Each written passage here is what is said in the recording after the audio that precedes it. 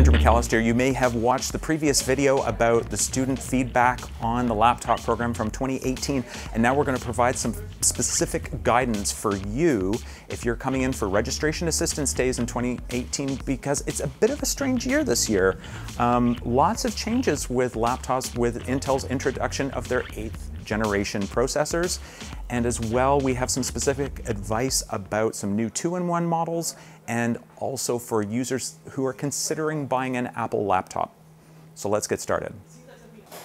We've been evaluating computer models since the winter, and a lot has changed, and from a variety of different vendors. We think we've landed on a few models, but some of them are not even out yet.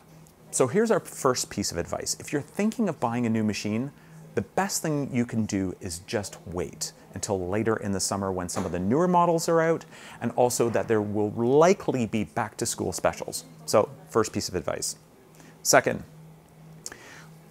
this year we are allowing students in any program area to choose either a Mac or PC. So if you're going into graphic design or advertising or illustration, we previously only used to recommend Apple options, and now we're recommending wholeheartedly Windows options. And you know why? Because Dell and other manufacturers like Microsoft have got some fantastic options for students who want to draw on their computers.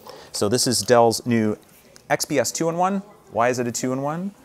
Because you can turn it over and draw on the screen like this. It's a touch screen. It also has an active pen. We think this is a fantastic option for creative students. So fantastic things coming from Dell. Likewise, if you looked at the survey feedback, students were really happy last year with the Surface models. This is a Surface Book 1, but the Book 2s are fantastic machines, and there's a 13 and 15-inch model out, and they both have NVIDIA discrete graphics, and we think that these are fantastic options for students. What's primarily different between this and the Dell option is that with the Surface model you can detach the screen, which is quite nice. It does not flip over and around. The other difference is that the graphics card for this machine does reside in the keyboard, so if you do detach the screen you get a bit more performance if it's plugged in here. If you're going into a program such as material art design, environmental design, industrial design, integrated media, where you're almost absolutely going to run Windows software, we really highly recommend or stress that you look at the Windows PC options first.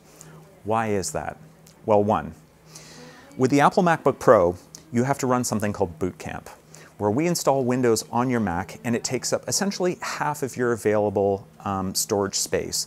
And what we found is that students aren't really fond of this experience.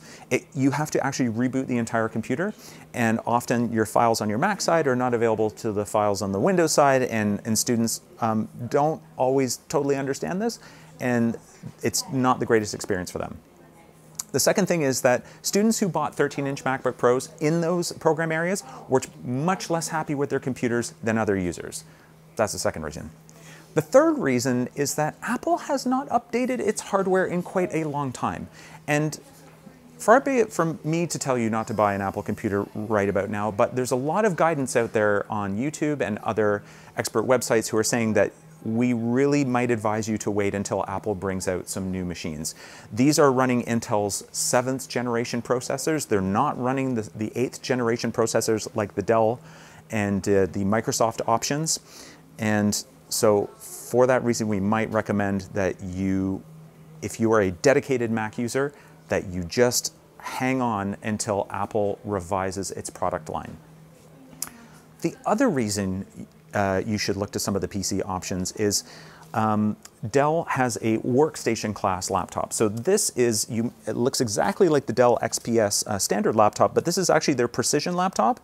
It has a fantastic screen, but it also has NVIDIA Quadro graphics built in. So Autodesk applications are optimized for the Quadro graphics card, and you will get a lot more performance out of this machine than you would out of an equivalent MacBook Pro or other options. We're going to update this video later on in the summer, but until that time, we suggest that you check out our YouTube channel and some of the playlists that we've created. When you register, check out our Canvas course, and like and subscribe.